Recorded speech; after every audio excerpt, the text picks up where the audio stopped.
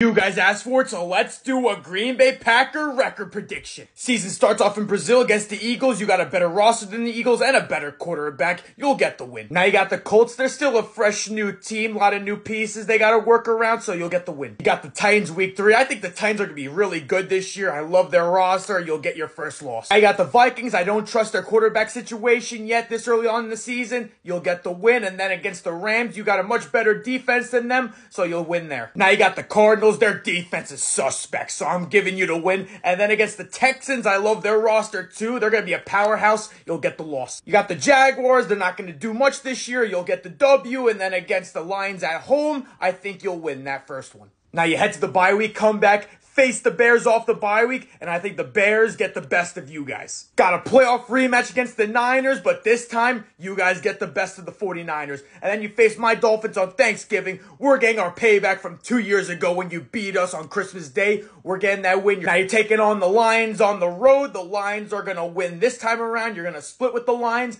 Then you face the Seahawks, and I think you guys should have an easy time beating them. Same with the Saints. Should be an easy win. You got the Vikings again, and once again, you'll beat them, sweeping the Vikings this year and then ending off the season against the Bears, but this time you'll get the dub at home. Official record for the Green Bay Packers gonna be 12-5. Let me know which team you want to see next.